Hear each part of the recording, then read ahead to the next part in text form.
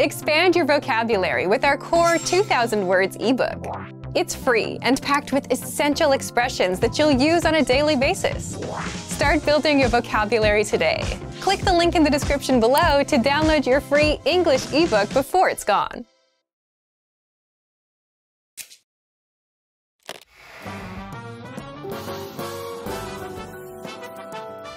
Welcome to EnglishClass101.com's English in 3 minutes, the fastest, easiest, and most fun way to learn English. Hey everyone, I'm Alicia. This series will teach you some easy ways to ask and answer common questions in English. It's really useful and it only takes 3 minutes. In this lesson, you're going to learn some new ways to ask someone, "What's your name?" including one that you can use when you have forgotten someone's name. Now, "What is your name?" was probably one of the first questions you learned when you started studying English. I have to tell you, though, that most native speakers of English would never say this. In English, just like in other languages, it is often more polite to be a little indirect. Of course, the easiest way to avoid asking the question directly is to not ask at all. Just introduce yourself, and most people will respond by doing the same. When introducing yourself, simple is nearly always best. Just say, "Hi, I'm Alicia." To show that you want to know the other person's name, just add "and you" at the end. "Hi, I'm Alicia. And you?" "Hi, I'm Alicia. And you?" Just like before, take out my name, Alicia, and put your name in its place. After you say this, the other person will tell you his or her name. Okay, now let's talk about an embarrassing situation that happens to everybody. You have already met this person once before, but you have forgotten their name. The most polite thing to do in this situation is to apologize and ask again. There's a simple way to do this that's also polite. "I'm sorry, what was your name again?" "I'm sorry, what was your name again?" This sentence is very similar to "What's your name?" but it has 3 important differences. First, we say, "I'm sorry." A small apology can go a long way. After that, we say, "What was your name?" This is just like, "What is your name?" But instead of is, we use the past tense was. This is really important as it tells the other person that you remember meeting them. You haven't forgotten him or her. You have just forgotten the name. This little word makes all the difference. "I'm sorry. What was your name?" Finally, we add again to the end. This is another hint that tells the other person that you remember learning his or her name before, but you just can't recall it right now. "I'm sorry, what was your name again?" This phrase is appropriate for both formal and informal situations. Now it's time for Alicia's advice. In the United States, it's normal to address people by name in conversation more than once. In both formal and informal situations, it's a way to show respect or interest in the other person and can help you make friends. It is also a great way to practice someone's name so you don't forget it. If you are talking to someone named Anne, for example, instead of just, "What do you do for fun?" you could say, "Anne, what do you do for fun?" You can also put the name at the end of the sentence. "What do you do for fun, Anne?" You don't want to say the person's name too often or it will sound a little strange. But if you practice someone's name like this, you won't forget it. And people love to hear their own name. In this lesson, we learned what to say when we forget someone's name. In the next lesson, you'll learn what to say when you want to get in touch with someone, whether by telephone, email, or even newer ways to communicate. What's your favorite? Let us know in the comments and join us next time for the 6th English in 3 minutes lesson. See you next time.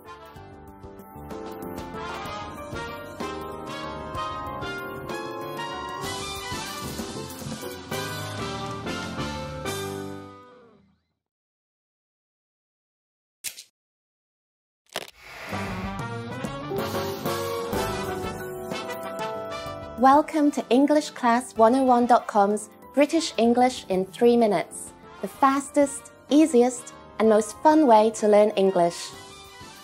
Hey everyone, I'm Gina. This series will teach you some easy ways to ask and answer common questions in English. It's really useful and it only takes 3 minutes. In this lesson, you're going to learn some new ways to ask someone, "What's your name?" including one that you can use when you've forgotten someone's name. Now, what's your name was probably one of the first questions you learned when you started studying English. I have to tell you though, that most native speakers of English would never say this. In English, just like in other languages, it is often more polite to be a little indirect. Of course, the easiest way to avoid asking the question directly is not to ask at all. Just introduce yourself, and most people will respond by doing the same. When introducing yourself, simple is nearly always best. Just say, "Hi, I'm Gina." To show that you want to know the other person's name, just add "and you" at the end. "Hi, I'm Gina. And you?" "Hi, I'm Gina. And you?" Just like before, take out my name, Gina, and put your name in its place. After you say this, the person will tell you his or her name. Okay, now let's talk about an embarrassing situation that happens to everybody. You've already met somebody once before, but you've forgotten their name. The most polite thing to do in this situation is to apologize and ask again. There's a simple way to do this that's also polite. "I'm sorry. What was your name again?" "I'm sorry. What was your name again?" This sentence is very similar to "What's your name?" but it has 3 important differences. First, we say, "I'm sorry." A small apology can go a long way. After that, we say, "What was your name?" This is just like, "What is your name?" But instead of is, we use the past tense, was. This is really important, as it tells the other person that you remember meeting them. You haven't forgotten him or her, you've just forgotten the name. This little word makes all the difference. "I'm sorry. What was your name?" Finally, we add again to the end. This is another hint that tells the other person that you remember learning his or her name before, but you just can't recall it right now. "I'm sorry. What was your name again?" This phrase is appropriate for both formal and informal situations. Now it's time for Gina's tips. In the United Kingdom, it's normal to address people by name in conversation more than once. In both formal and informal situations, it's a way to show respect or interest in the other person and can help you make friends. It is also a great way to practice someone's name so you don't forget it. If you are talking to someone named Andy, for example, instead of just, "What do you do for fun?" you could say, "Andy, what do you do for fun?" You can also put the name at the end of the sentence. "What do you do for fun, Andy?" You don't want to say the person's name too often, or it will sound a little strange. But if you practice someone's name like this, you won't forget it, and people love to hear their own name. In this lesson, we learned what to say when we forget someone's name. In the next lesson, you'll learn what to say when you want to get in touch with someone, whether by telephone, email, or even newer ways to communicate. What's your favourite? Let us know in the comments and join us for the next British English in 3 minutes lesson. See you next time!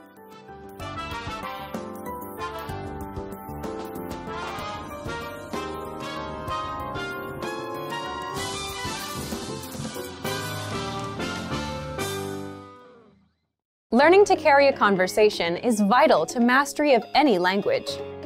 Even beginners can quickly learn conversational language well enough to carry on real conversations with native speakers. Of course, beginners won't be able to carry a conversation the same way they could in their native language.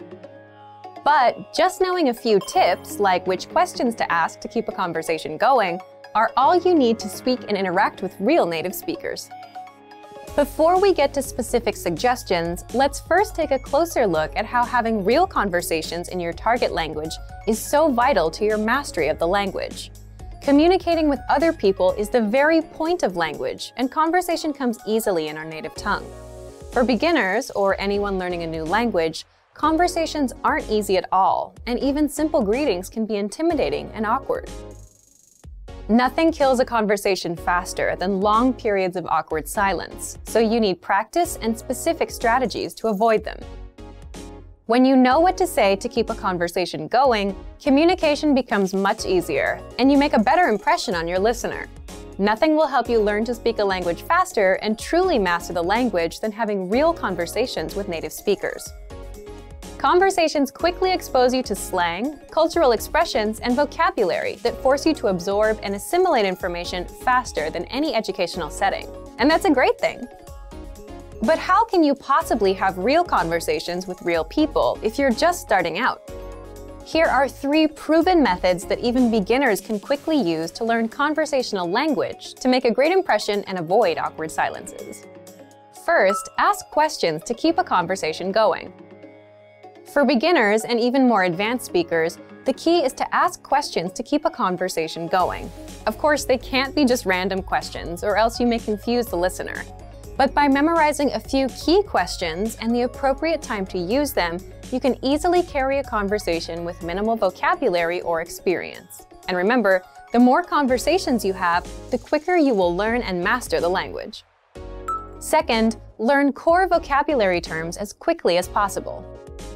You don't need to memorize thousands of words to learn conversational language. In fact, with just a couple hundred words, you could have a very basic conversation.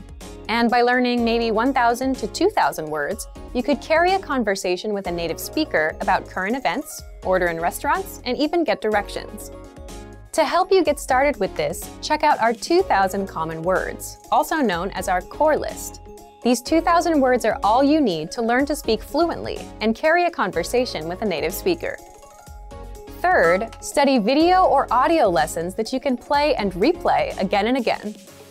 If you want to know how to carry on a conversation, then you need exposure to native speakers, and the more, the better. Studying video or audio lessons is ideal because they provide contextualized learning in your native language, and you can play them again and again until you achieve mastery. Our instructors have created more than 2,500 video and audio lessons that you can play over and over. And the best part is, they don't just teach you vocabulary and grammar. They are designed to help you learn to speak and teach you practical everyday topics like shopping, ordering, and more. Although it may seem intimidating for a beginner, the truth is that it's very easy to learn conversational language. Just learn a few core vocabulary terms and which questions to ask to keep a conversation going. Our language learning program has the world's largest online collection of video and audio lessons by real instructors, plus tons of advanced tools to help you learn to speak and carry on a conversation quickly. Just a little practice and exposure to real conversations or lessons is all it really takes. So, if you're ready to finally learn a new language the fast, fun, and easy way, sign up for your free lifetime account by clicking on the link in the description. Signing up takes less than 30 seconds, and you'll start speaking from your very first lesson. If you enjoyed these tips, hit the like button, share the video with anyone who's trying to learn a new language, and subscribe to our channel. We release new videos every week. I'll see you next time. Bye!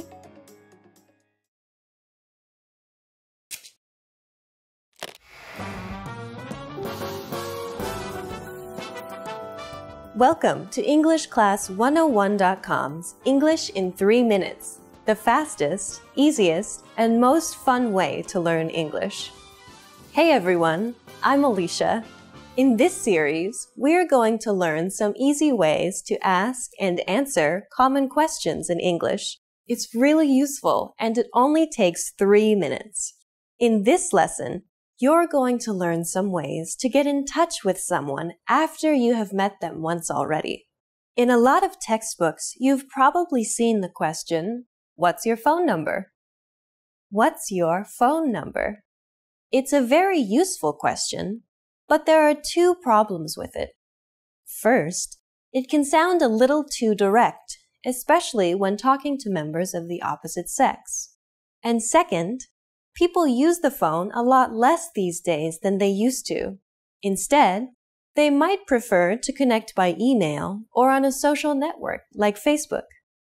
To start, though, a simple variation on "What's your phone number?" that sounds a little less direct is, "Could I get your number?" Could I get your number? We start the sentence with could, which softens the request. Next say I, then get, and finally your number, which is short for your phone number. This question is slightly casual, but it can be used in almost any situation. Recently, many people prefer to use email rather than the phone to communicate. Asking someone for his or her email address is also a little less direct than asking for their phone number. Could I get your email address? Could I get your email address? We just took "Could I get your number?" and replaced number with email address. It's that simple. Could I get your email address? If someone asks you either of these questions, you can reply by saying, "Sure, my phone number is," "Sure, my phone number is," or "Sure, my email address is," "Sure, my email address is," or "Sure, it's," and then say your phone number or email address at the end. By the way, if you're having any trouble with numbers, check out EnglishClass101.com's core word lists for these and other key vocabulary words. Each word comes with a picture, audio samples so you can perfect your pronunciation, and sample sentences and phrases so you can master its use in a sentence. Recently, many people use social networks like Facebook or LinkedIn or an online chatting service like Skype to communicate. People might ask you about these, especially if they are younger. If someone wants to connect with you through one of these services, they may simply ask, "Are you on?" followed by the name of the service. Are you on Facebook? Are you on Facebook? Are you on LinkedIn? Are you on LinkedIn? Are you on Skype? Are you on Skype? To answer, you can simply say, "Yes, I am," or "No, I'm not." If you respond with "Yes, I am," the other person may ask how they can connect with you on one of these services. Of course, if you're not on one of these services, they won't be able to contact you. If you still would like to stay in touch with the person, though, you can say, "No, but my email address is," or "No, but my phone number is," and then say your email address or phone number. By telling the other person a different way they can contact you, you'll show them that you want to hear from them. Now it's time for Alicia's advice. If you ask someone for their phone number, their email address, or some other form of contact information, they will usually give it to you if you have gotten to know them a little beforehand. If you ask too early in the conversation, though, they may be hesitant about sharing that information. The key is to make sure you talk for some time before requesting this kind of personal information. In this lesson, we learned how to ask for a person's contact information. But what's the best way to ask someone to meet you later? Find out next time in the 7th English in 3 Minutes lesson. See you next time!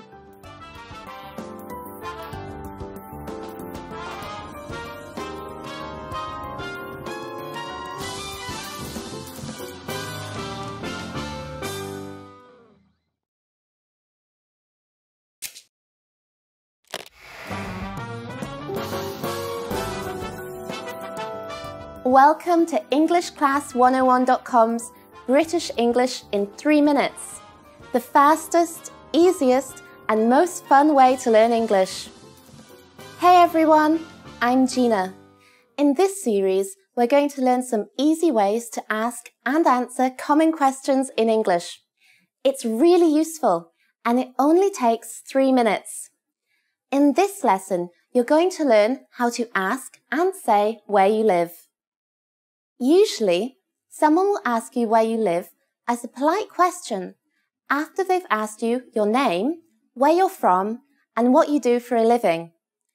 They'll say, "So where do you live?" This is inviting you to keep making conversation. There are lots of ways you could answer this question, but here are some of the most common. You could say, "Do you know?" and then the name of the area you live in. Do you know County Durham? Or you could mention a local landmark, like near the library or near the cinema. You could also answer by telling the person what train line you live on, if your city has a train network, or what station is the nearest to your house, on the Central Line or near Piccadilly. So as you can see, there are lots of possible ways to answer the question, where do you live? Once you've told them, the other person might respond in one of the following ways. "Oh yeah, I know it," or "I live near there," or maybe, "I'm afraid I don't know it." The other person is just being polite by showing interest. So you can reply by saying something like, "Oh really?" A good way to continue the conversation is to ask them the same question in return. You can just say, "How about you?" or "Where do you live?" Put some stress on the you. Where do you live? Now it's time for Gina's tips. Asking where someone lives is a way to try to find out something you have in common with the person you're talking to. So if you're familiar with the area the other person lives in, make some comments about it. "That's a really nice area," or "The park there is really pretty." Anything is fine, as long as you don't say anything negative that could be taken as offensive, like, "That area has a high crime rate," or "I hear that area is really dangerous." Do you know how to ask which school someone goes to? Find out in the next British English in 3 minutes lesson. See you next time!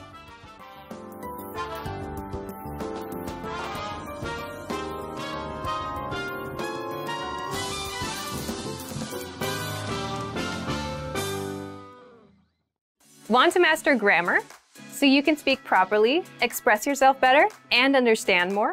In this video, I'll show you how to master grammar with our lessons and learning program. Let's begin. Number 1, listen to the lesson conversations and explanations. In every lesson, you learn a conversation. Then, our teachers break down every word and grammar rule.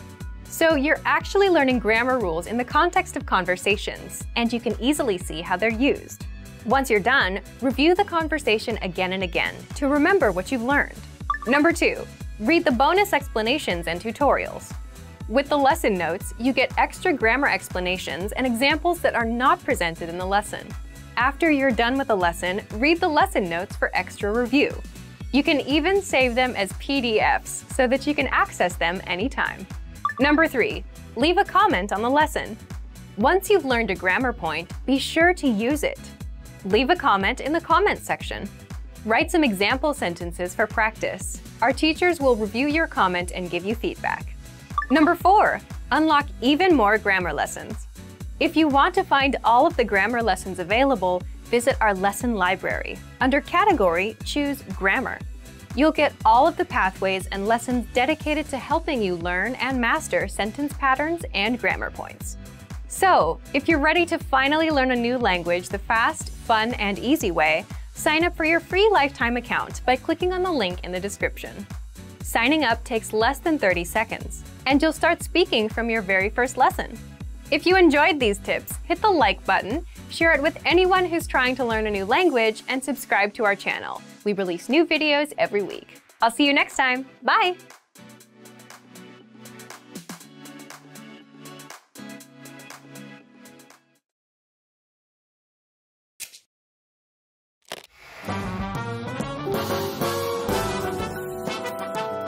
Welcome to EnglishClass101.com's English in 3 minutes, the fastest, easiest, and most fun way to learn English.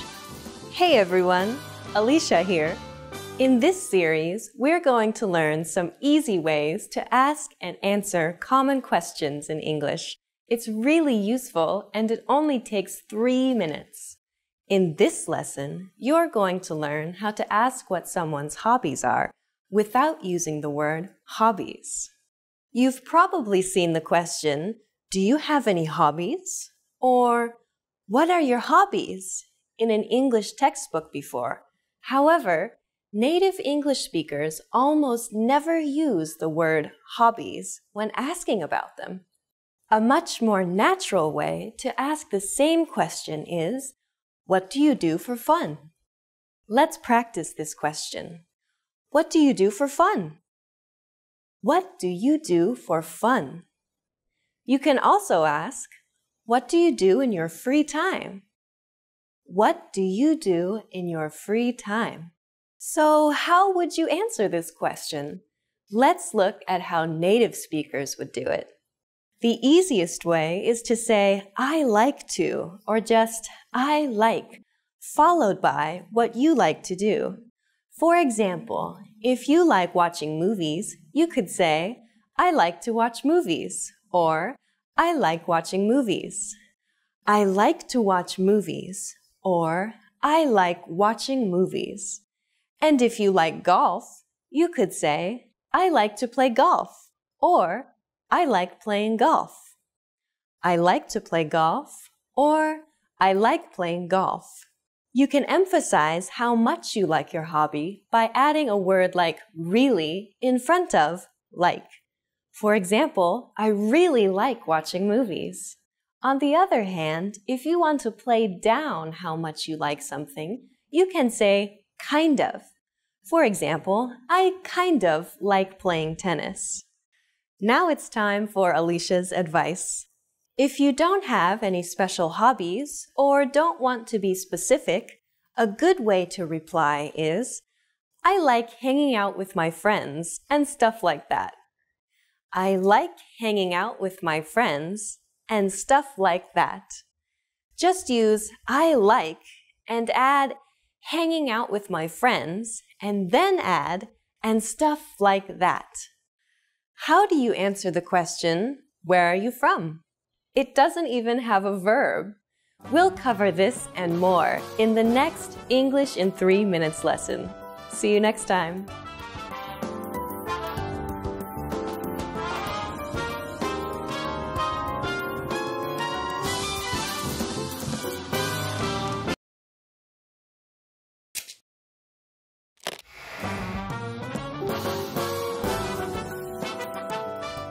Welcome to EnglishClass101.com's British English in 3 minutes, the fastest, easiest, and most fun way to learn English.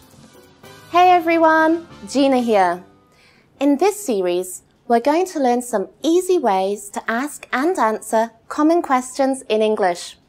It's really useful and it only takes 3 minutes. In this lesson, you're going to learn how to ask what someone's hobbies are without using the word hobbies. You've probably seen the question, do you have any hobbies? Or what are your hobbies in an English textbook before. However, native English speakers almost never use the word hobbies when asking about them.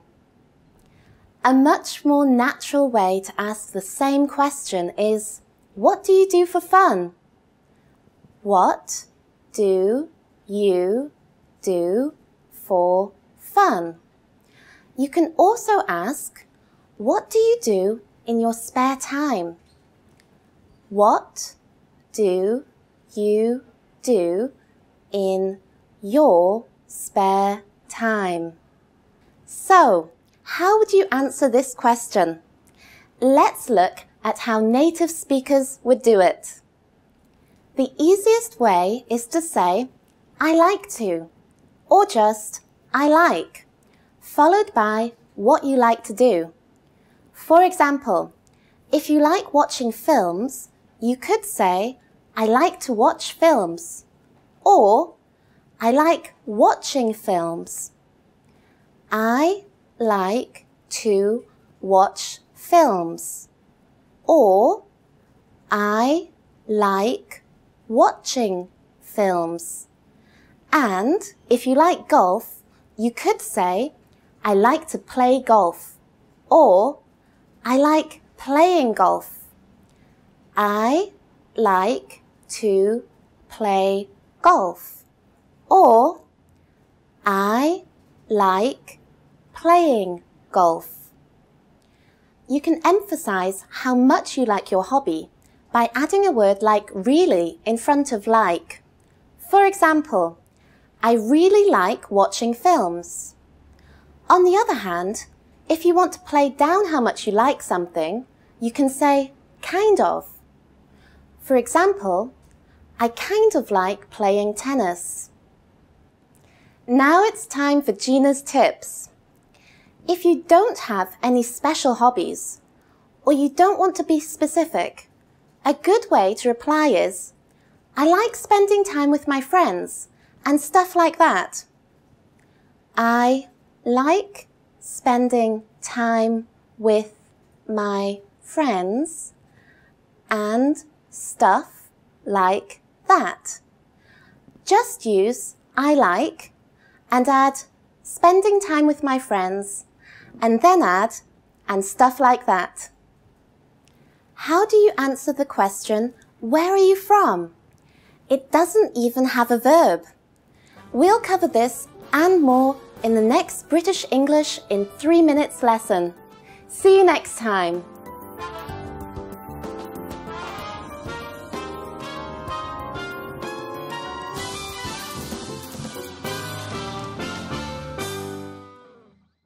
If you're tired of knowing and speaking the language at a basic level and want to express yourself fluently just like native speakers, then you'll need to learn grammar. The problem? It can be tricky to learn. But don't worry, in this guide you'll discover how to learn and master grammar with the Grammar Bank. 1. Where to get all of the grammar explanations you'll ever need. 2. The best way to learn grammar that's right for your level. And 3. How to expose yourself to real examples until the rules become natural to you with a study tool called the Grammar Bank inside of our learning program. But first, if you don't yet have access to our program, sign up for a free lifetime account right now. Just click the link in the description. First, what is the Grammar Bank? The Grammar Bank is like a grammar dictionary, except online. It's a database of the must-know grammar rules and explanations that makes it easy to look up specific rules and learn them. Look for it in the top menu of our site. 2. How do you learn grammar with it? The best way to learn grammar is not to just study rules, but to learn in context and hear the grammar used in real life. And that's exactly how you learn with our lessons. You learn a quick conversation and hear how the grammar rules are used within that conversation. 3. What if you come across grammar that you're not familiar with? Or what if you want to review a specific rule without going back to redo a lesson? That's where the Grammar Bank comes in. You can look up grammar rules and get the explanations, examples, and links to lessons where we cover these rules. You can also sort grammar by learning level. So if you're an absolute beginner and want to make sure you know all of the absolute beginner grammar rules, you can do just that with the Grammar Bank. You can also sort the rules by spelling, category, and lesson series. And if you want to get used to the grammar patterns so that you can use them in conversation and become fluent, the best way is to expose yourself to examples as much as possible. Grammar is hard at first, but gets easy once you get used to it with enough exposure.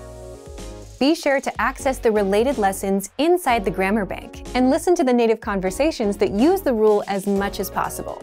So, if you want to become fluent and speak perfectly, you'll need grammar.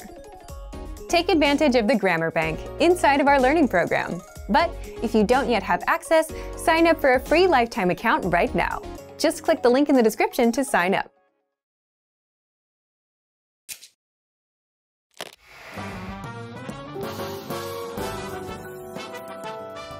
Welcome to EnglishClass101.com's English in 3 minutes, the fastest, easiest, and most fun way to learn English. Hey everyone, I'm Alicia. This series explains some easy ways to ask and answer common questions in English. It's really useful and it only takes 3 minutes. In this lesson, you're going to learn some different ways people will ask you, "Where are you from?" First, though, "Where are you from?" can mean many things. It can mean, "What city are you from?" or "What state are you from?" In fact, Americans ask this question to each other all the time to learn what part of America the other person comes from. Of course, though, it can also mean, "What country are you from?" If you want to answer this question, there are 2 ways to do it. You can say, "I'm" plus your nationality, as in, "I'm Japanese," or "I'm Brazilian." Or you can say, "I'm from" plus the country you are from, as in, "I'm from Italy," or "I'm from Thailand." If you're from a really famous city or place, you can say that too. For example, "I'm from Beijing," or "I'm from New Delhi." Many times, though, Americans won't ask, "What country are you from?" or even, "Where are you from?" In many casual situations, they will say it in a simpler way. "Where are you from?" This is just like, "Where are you from?" but they take out the "are." Where are you from? You can use this too in casual situations. Of course, in the United States, as in other parts of the world, people may be a little more indirect because they want to be polite. To do this, they might ask you if you are from the place where they meet you.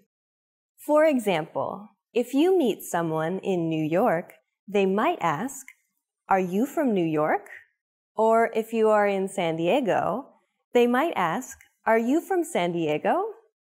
Many parts of the United States are very multicultural, so asking the question this way avoids what could be an embarrassing mistake. You can answer this the same way you answer, "Where are you from?" Just add a simple "no" in front. For example, you can say "No" plus "I'm" plus nationality. "No, I'm French." Or "No" plus "I'm from" plus country. "No, I'm from Russia." Now it's time for Alicia's advice. Since the United States is very large, people you meet may take great pride in the place or region they come from. If you ask someone about where they're from, they may respond by saying something like West Coast, or the East Coast, or California, or the South, or the Midwest. If they answer in this way, it usually means they are interested in talking more about their region and how it differs from others. In this lesson, we learned some different ways to ask, "Where are you from?" Do you know what to ask when you don't know someone's name? Of course you do. But what do you say when you have forgotten someone's name? Find out next time in the 5th English in 3 Minutes lesson. See you next time.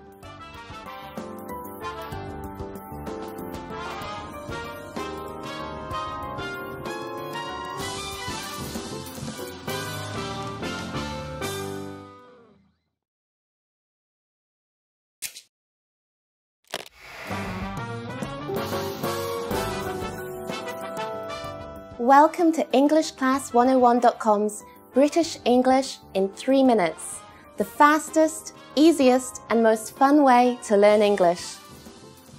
Hey everyone, I'm Gina. This series explains some easy ways to ask and answer common questions in English. It's really useful and it only takes 3 minutes. In this lesson, you're going to learn some different ways people will ask you, "Where are you from?" First though, "Where are you from?" can mean many different things. It can mean, which city are you from? Or which country are you from? In fact, Brits ask this question to each other all the time to learn which part of the UK the other person comes from. If you want to answer this question, there are two ways to do it. You can say, I'm, and then your nationality, as in, I'm Japanese, or I'm Brazilian. Or you can say, I'm from, and then the country you are from, as in, I'm from Italy, or I'm from Thailand. If you're from a really famous city or place, you can say that too. For example, I'm from Beijing, or I'm from New Delhi.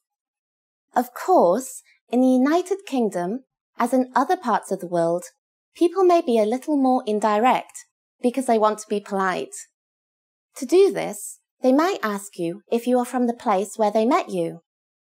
For example, if you meet someone in London, they might ask, are you from London? Or, if you are in York, they might ask, are you from York? Many parts of the United Kingdom are very multicultural, so asking the question this way avoids what could be an embarrassing mistake. You can answer this the same way you answer, where are you from? Just add a simple no in front.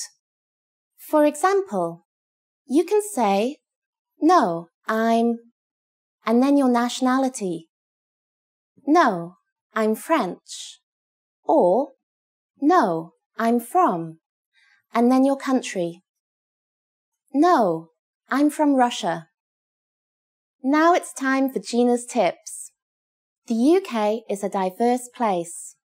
People you meet may take great pride in the place or region they come from. If you ask someone about where they're from, they may respond by saying something like Yorkshire, Lancashire, or Hertfordshire. If they answer in this way, it usually means they are interested in talking more about their region and how it differs from others. In this lesson, we learned some different ways to ask, where are you from? Do you know what to ask when you don't know someone's name? Of course you do. But what do you say when you've forgotten someone's name? Find out in the next British English in 3 minutes lesson. See you next time!